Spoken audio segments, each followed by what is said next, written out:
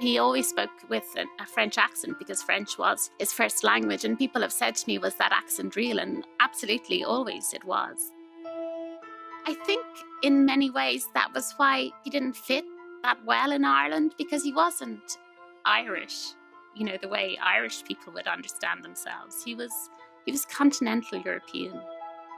That was his childhood. She was a marvellous mother, actually.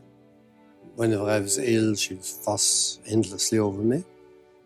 And she was a very good mother. And she would spend a lot of time teaching me Irish history. She felt that I wouldn't get enough Irish history at school. And therefore, I used to have to put up with long hours of reading of Irish history with her.